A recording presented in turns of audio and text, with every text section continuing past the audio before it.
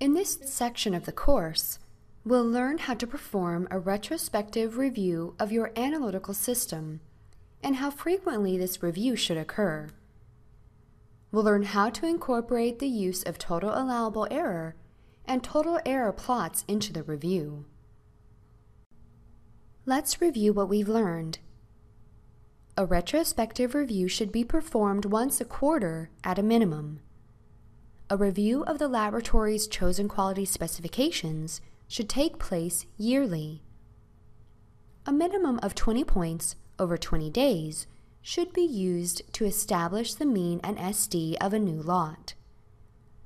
Alternatively, for the establishment of an SD for a new lot, the current lot's SD can be used if the test system is stable, the SD has been calculated from data collected over an extended period of time, the analytes for both lots have similar target values.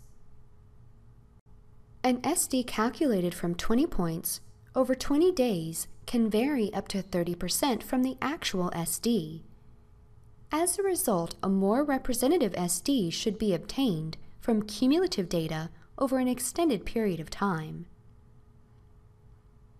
As the 20 measurements used to calculate either the mean or SD is collected, possible day-to-day sources of variability should be included. To account for the vial-to-vial variability of lyophilized controls, the 20 measurements should be derived from 20 different bottles of control.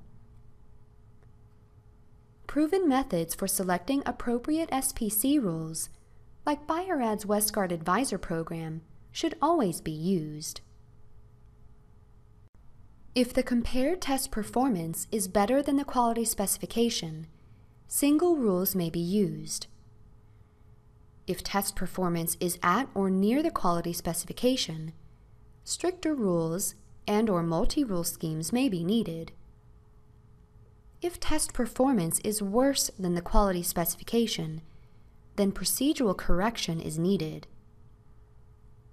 Quality specifications can be narrowed when there's no bias, no imprecision, a lot of white space on the TE plot.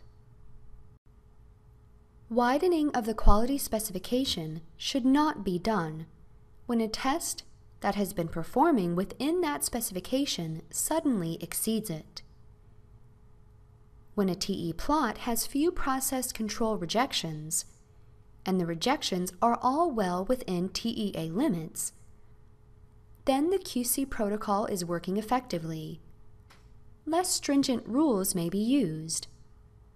A single rule approach may be considered. When a TEA plot contains a lot of white space, the use of a higher level of performance for bias and imprecision may be used to establish the quality specification. The process control scheme is not appropriate when a TE plot has many unwarranted process control rejections. The mean and SD calculation and application may be inaccurate. Immediate corrective action is required when a TE plot shows relative bias, especially when minimum bias and minimum imprecision performance goals were used to establish the quality specification. Unrecognized or uncorrected relative bias can lead to proficiency testing failures. If minimum bias and minimum imprecision were used to establish the quality specification, immediate corrective action is required when a TE plot shows a wide dispersion. If minimum bias and minimum imprecision were used to establish the quality specification, immediate corrective action is required when a TE plot shows both relative bias and a wide dispersion. If a desirable or optimum bias and imprecision were used to establish the quality specification, corrective action should be taken, but without the same kind of urgency.